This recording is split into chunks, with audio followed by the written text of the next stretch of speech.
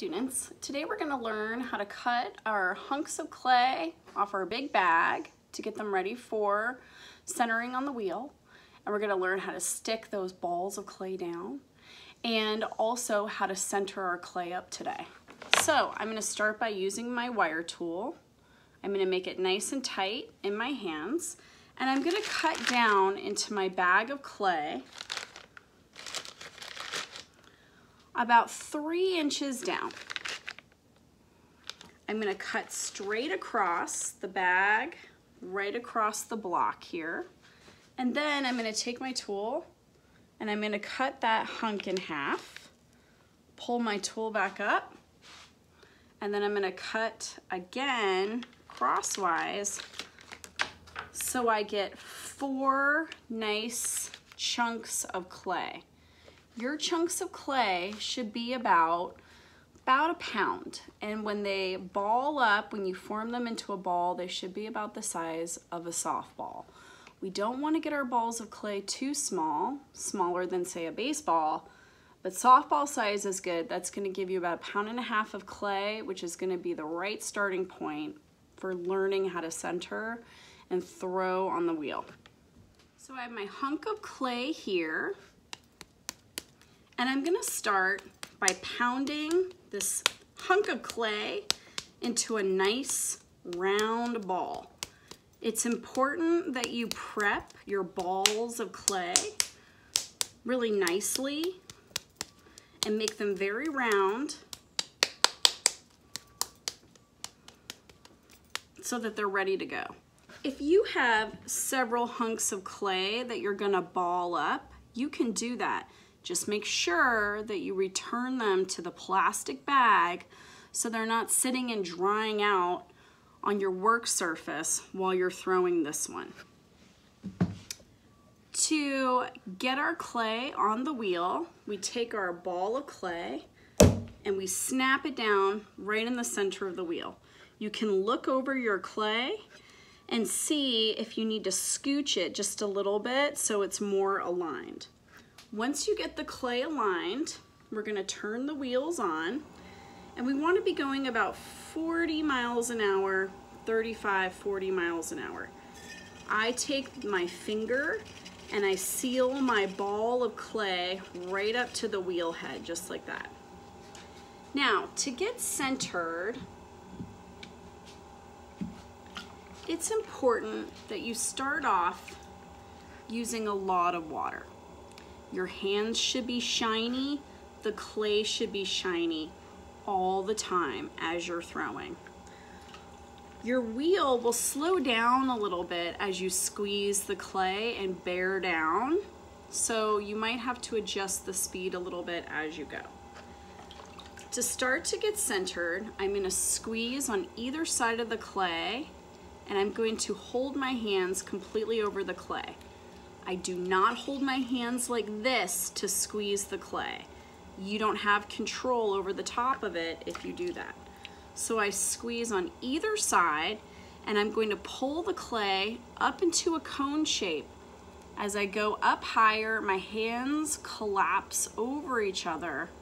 They slide over each other to make a smaller space and cone the clay up. So more water, I'm going to squeeze from the bottom and cone my clay up.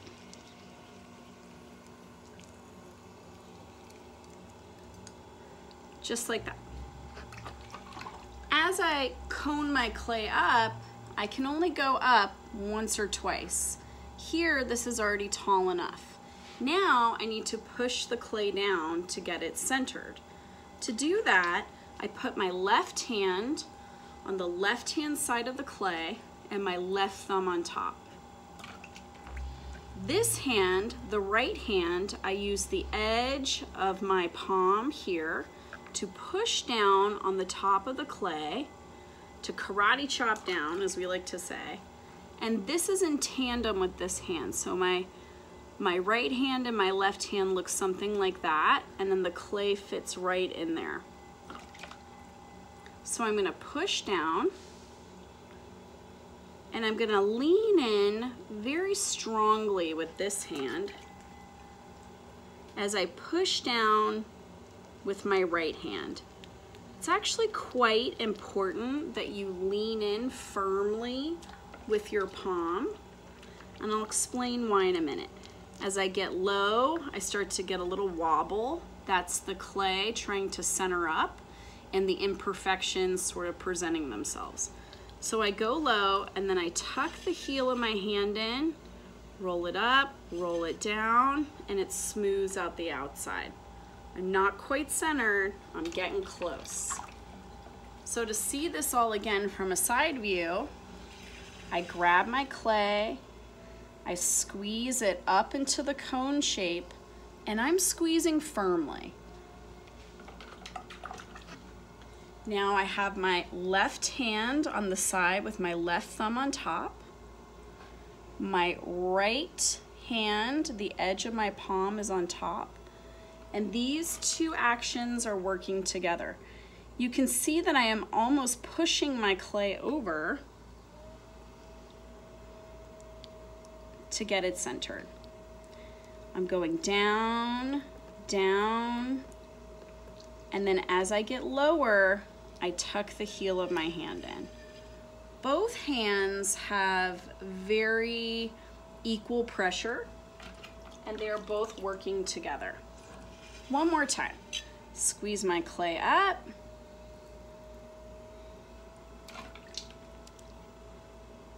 Push the clay down. Now, if you are not leaning in enough with this hand, you will notice this clay situation start to happen, where you get this mushroom cap. You don't want that.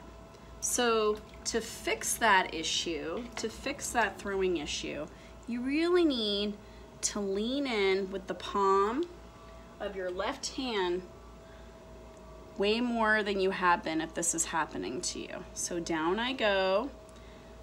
I tuck the heel of my hand in. As I get low, roll it back up and keep my clay centered. To know that your clay is centered, there's a couple different methods. You can use your wooden stick and draw a line all the way around your clay very lightly to see if the line is going all the way around. You can also just put your hands on the clay and see if they're rocking back and forth. If they're not moving, then your clay is centered. If your clay is not centered, you'll know it. I'm going to knock this ball of clay off just a little bit. So if I draw my line around my ball of clay here, you'll see that the line is not going all the way around.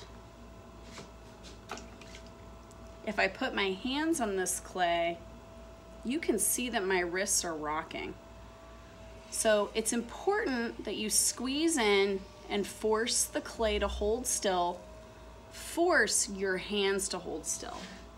The number one thing about throwing is that you control the clay. You don't let the clay control you. You have to tell it what to do and how to center up. You can't be afraid. That's basically centering in a nutshell.